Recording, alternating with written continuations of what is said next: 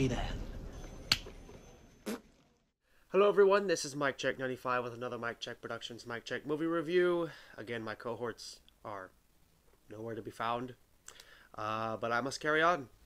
If you enjoyed this video and any other content that is posted onto the channel, we do have a Discord. We just launched it up. The link will be in the description box right here, yada down there.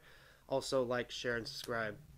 Join the madness. So this review, we are continuing on with our Carrey career series. This one is Jim Carrey's third film ever. It's called Finders Keepers. It's based off a book that I can't remember off the top of my head. Edit Mike, here's the book name. Here is the picture.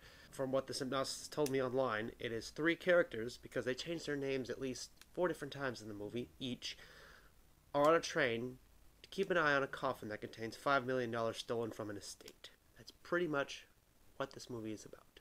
So when it comes to numbers, ratings, and money-wise, there are no critic reviews of this film on our usual site that we base our ratings off of, sort of, Rotten Tomatoes. But there's an audience score, which is 2.5 out of 10. Also an IMDb score of 5.4 out of 10. Kind of spreads the ratio out. This film's budget was $7 million, but they box office back $1,467,396 hairs back.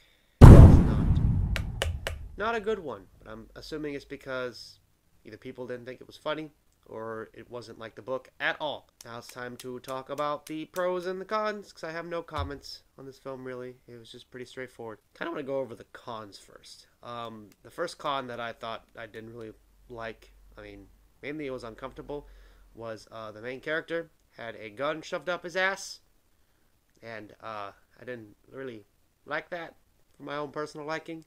The transitions for the main character's flashbacks were a little weird. Kind of based it off him getting punched in the face and everything. I don't think I've ever had a flashback happen to me if I got punched in the face, like ever.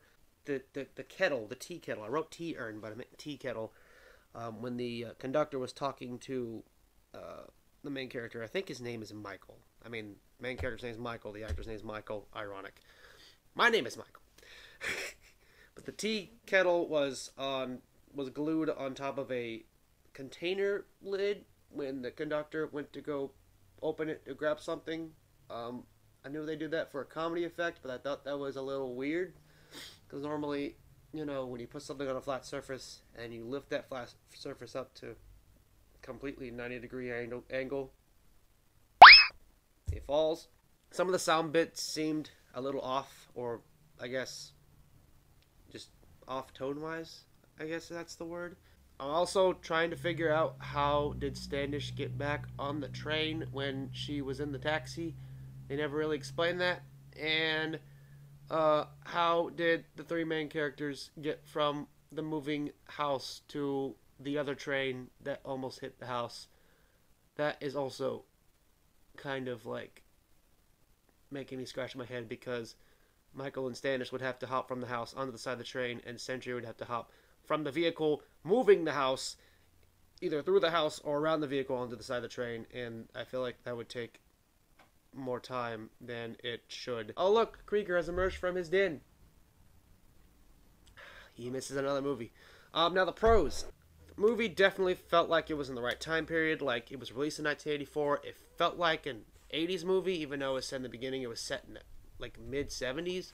But it felt like an 80s film. When it comes to following Jim Carrey's career, oh hi Bugs, this one at least has a good storyline going for it, besides the last 2 films were basically blatant, like, sex movies that you probably saw on the cobweb-covered corner shelf of Blockbuster that's blocked off with a black curtain. This one actually had a story. It was actually entertaining. It was actually quite funny. Cringy at times because of the time period, but I actually really liked this decent story going on.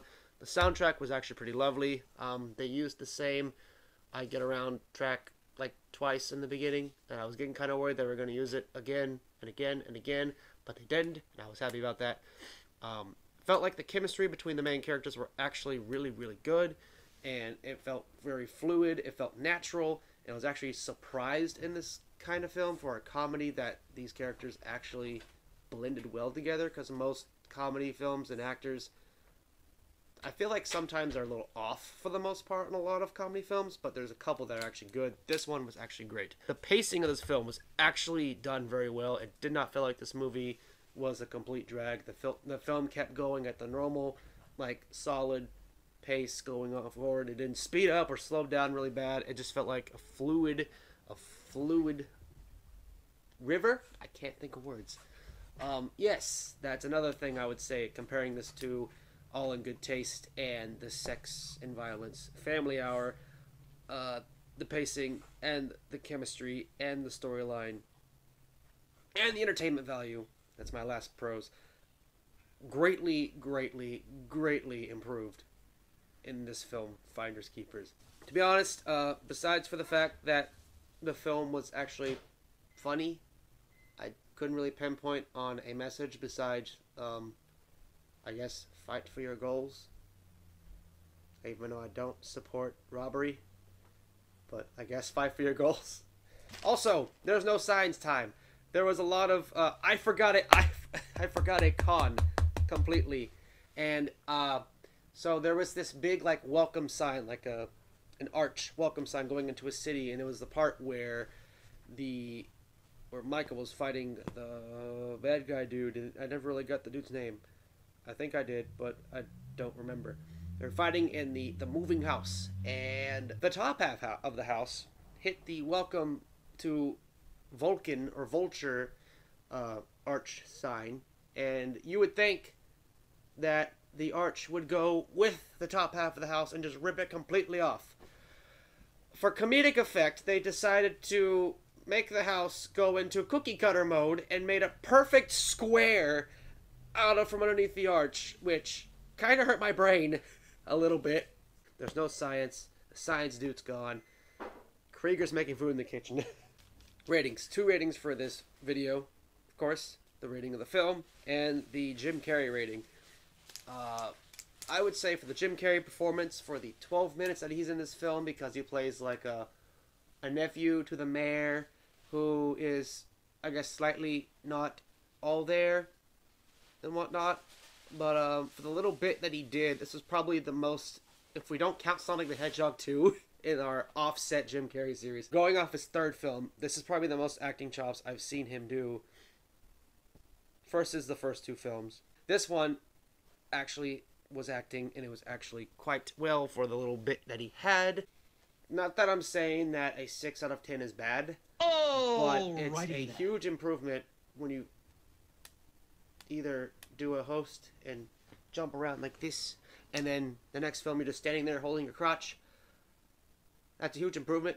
So from a 1 or a 0 out of 10 up to a 6 is this to me. Now the film itself, I haven't read the book that this is based off of, so I'm going off of that opinion. For an 80s comedy film, I actually really did enjoy it, and I would say that this gets a I would say 7 out of 10. I'm probably rating it too high like I always do, but a 7 out of 10 is the number I'm coming up with in my head. It was either that or it was going to be 6.9, and I'm trying to avoid the nice joke.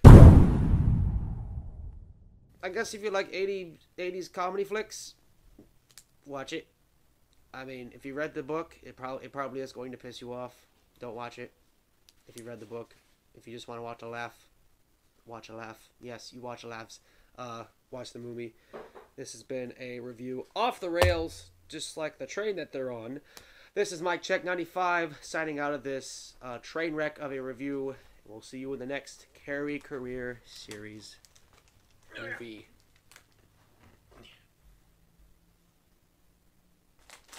Would you like to add a bit before I close out?